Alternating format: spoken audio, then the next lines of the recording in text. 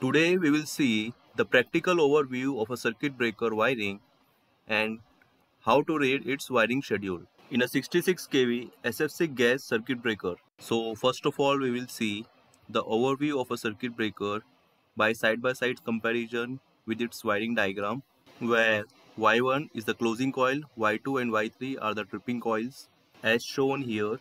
Now as we move downwards, K1 is the anti-pumping relay, K2, K3, K4, K5 are the gas supervision relays, K6 and K7 are the DC failure relays.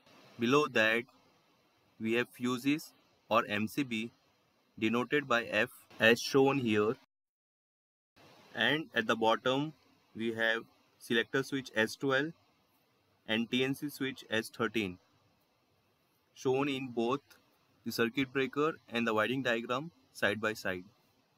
And at last we have terminal block X1 shown on the right side with number of terminals number and terminal block X3 on the left hand side. So it gets completed, and now we try to learn how to read its wiring schedule.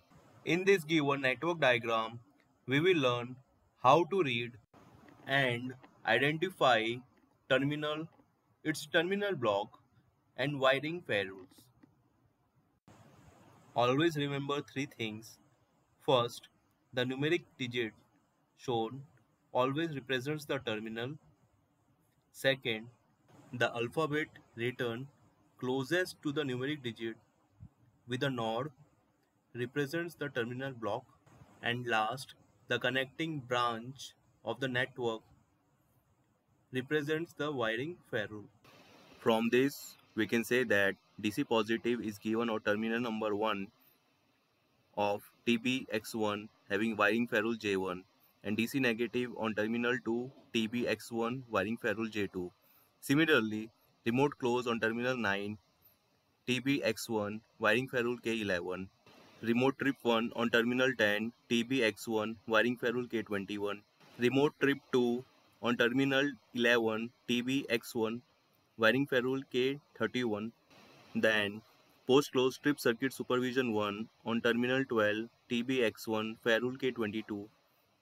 Pre close trip circuit supervision 1 on terminal 13 TBX1 ferrule K26.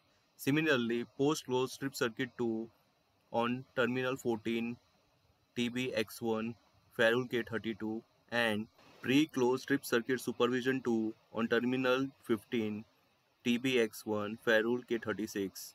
And last, SF6 gas density monitor is given on terminal 16 to 21 on TBX1.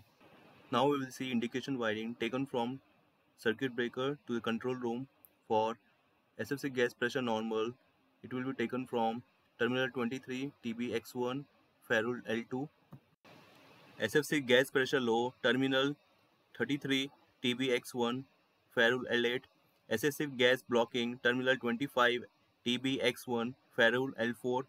DC failure 1 TBX1 terminal 40 ferrule L18. DC failure 2 terminal 42 TBX1 ferrule L20. Spring charge indication on terminal 44 TBX1 ferrule L14. For circuit breaker indication, it has to be taken from the auxiliary contacts because it changes its contacts as per circuit breaker switching. For circuit breaker trip, terminal 102 TBX3 ferrule U22, circuit breaker on terminal 104 TBX3 ferrule U24, semaphore on terminal 108 TBX3 ferrule U34, semaphore off terminal 106 TBX3 ferrule U32. With this, it completes the wiring schedule of a SF6 gas 66 kV circuit breaker.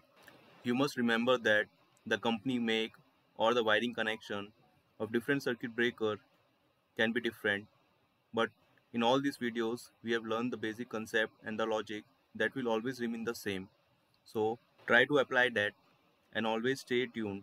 So for more upcoming videos, keep on like, subscribe and share.